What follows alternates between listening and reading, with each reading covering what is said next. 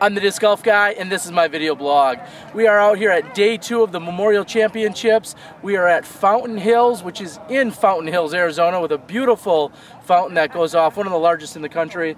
And speaking of going off, you picked up 2 strokes today on fellow team member Nikko. Tell us a little bit about your round. Yeah, well, we started off with a little drama on hole 2. You know, I threw it in the water, and it actually hit one of these the cement, so we didn't know if it was in bounds, so we had to call an official and everything over there. But we got it figured out, and luckily we got it over that hole, and nothing happened, and I took a 4, my only 4 of the round there, but everything got taken care of. Wow, so if you took a 4, how many birdies did you have out here then? I had, I guess I had 12 with a 4, and then it gave me 11 under. Well, I mean, that's all right. A very nice round. So you guys are tied at 27 under. There were a couple other really good rounds out there today. We're going back to Vista, where you basically tore up that course yesterday as well. What's going to be? Is there going to be anything different? Any kind of game plan or change or anything different tomorrow? No, if I shoot the same round as the first day at Vista, I'll be happy. You know, of course, that's what we'll be shooting for, and I know that'll put me in contention if I do that again. So compare the 2 courses now that you've played 1 round at each this week at least, or thus far. You know, tell us a little bit how you'd compare these 2 different courses. Well, Fountain Hills is a little shorter, not as many par 4s, a lot more water, and Vista is not as longer with more par 4s, not as much water, more open, and.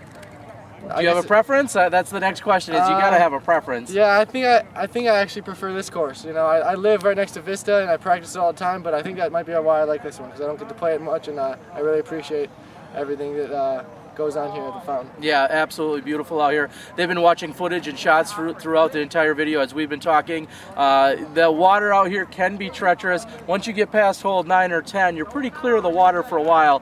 Do you think about that? Do you take that into consideration? The wind was pretty low today, wasn't it? Yeah, it wasn't as windy as it normally is, and I actually didn't. I only was a 2 under after the front 9 because that's the toughest part of the course, and then they ended up birdieing the whole back 9 without the water, like you're saying. So, that definitely I took that into account, and after hole 2, I fought back, and it almost gave me lit a spark on me, and I kind of let that fire me up. You sure did. It was awesome. Like you said, there's a little bit of drama, but it looks like your whole group got through it and everyone played pretty well. Yeah. Well, with that being said, we're going to go back to Vista on Thursday. It's been only 2 days, but yet it feels like it's been a week's worth of action out here with so many good shots and so many good things going on. So, Ricky, we wish you the best of luck. Thanks, Terry. Battle it out with well, your teammates and even all your other non-teammates. There's still a lot of golf. We're halfway done, and sitting at 27 under, tied with Nikko Locastro. This is Ricky Wysocki. I'm the Disc Golf Guy, and I'm not throwing anything in this disgusting water. All right. Yeah, buddy. Thank you. Good luck, man. Thank you.